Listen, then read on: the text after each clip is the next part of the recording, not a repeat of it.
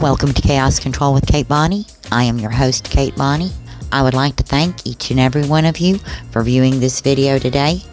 Without your support, this channel is not possible, so please make sure to like this video, subscribe by ringing that bell, comment, and share. Welcome back to my channel. As promised, I am assembling a 2 trees laser etcher. I believe the model is the T55 Pro. You will see I'm unboxing all of the parts, and there are so very many parts. And then I consult the owner's manual. Well, the owner's manual is mostly diagrams with some very poorly translated captions.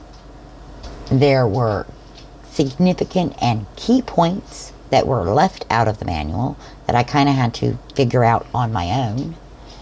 There are 2 QR codes on the front of the manual. The first QR code is for the software download that I completed yesterday. The second QR code is to a 4.5-minute assembly video that also did not clearly show you how to attach different parts. What they showed in the video did not necessarily match what I was seeing in front of me. Moving away from the assembly for just a moment, you may have noticed that I have been playing around with the blur feature a little bit more. I have learned how to break film clips into pieces so that I can add the blur and have it track a little more accurately. However, at some point in time in this video, I will give up. In the video, you mostly see me in profile. You do not see very few head-on shots of me as I move in and out of frame. It just is not worth the trouble to try to blur myself out in every single frame. You will see me in profile for a good portion of this video. At this point in time, I'm beginning to think that the mask really isn't necessary. It does serve a purpose. It grants me some anonymity so I don't accidentally out my family and friends. But it also reminds me that while I am being my true self and I am speaking my true voice, I'm not necessarily the same person in these videos as I am if you encountered me on the street. And we just had a brief appearance by Doc Dillinger. He had to come into the workshop to retrieve some of his tools. As I was saying, I am not necessarily the same person in these videos as you would meet on the street. In the videos, I choose what you see. When I add audio to the videos, I choose my words very carefully. If you met me on the street, you would find I'm a little different. I am still outspoken, and sometimes my mouth gets me into trouble. I am neuroatypical. Well, they used to call it neuroatypical, but I believe the modern terminology is neurodivergent. My brain does not process information the same way most people's brains do. I am not on the autistic spectrum. I do not fit the criteria for that diagnosis. But we do know that my brain does not work in the typical fashion. I have difficulty processing social information. I am intelligent. I absorb information like a sponge, so some people consider me a know-it-all, because it seems like no matter what the subject is, I have an answer. As I've gotten older and there is more information in my head, I tend to state things erroneously more than I used to. Still, I have all of this information in my head, and I do my best to apply it to new situations. And sometimes in those situations, it makes perfect logical sense to me to do what I did, but other people don't see it that way. Like maybe they think I should have done something else instead. But in my brain, it made perfect sense.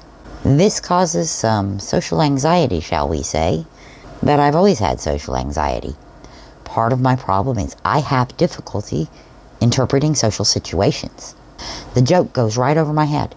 I have never been able to tell the difference between someone who is joking with me or someone who is being serious.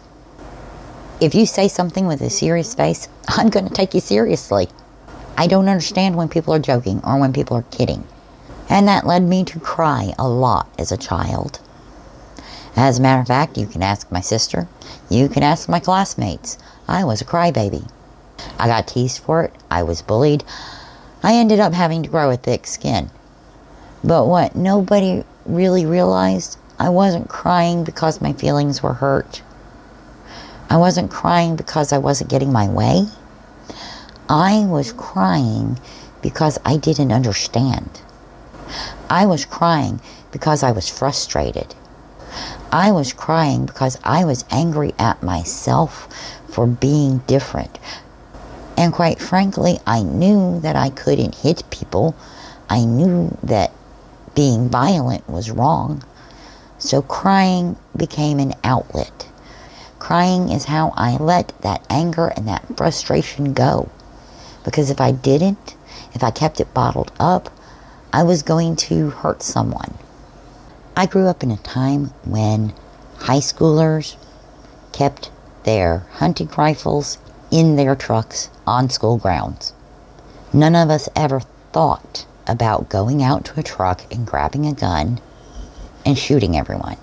It wasn't something any of us ever really thought of. Now, I never thought about shooting up the school, but I remember being as young as 7 years old and wishing that certain people, certain bullies, would die. And I also remember wishing that I was dead, that I would die. All because I didn't feel like I belonged anywhere. I always felt like an odd duck. I always felt like an outsider. And the harder I pushed to try and belong, the more outside I felt. So to anyone out there who might be watching this video and feeling a lot like what I've described, understand you're not alone. You do belong and you are valuable. Now that's about all the personal sharing I can do today because we've run out of video. So I'm just going to put up this still picture of me working on the assembly and get back to some of the technicals of the video. As you can see, I did not complete the assembly in the video. The original length of this video was going to be about 2 hours. I got about an hour and a half into taping and my memory card ran out of room. The camera shut down and I didn't realize it. So you are missing out on the end of the assembly.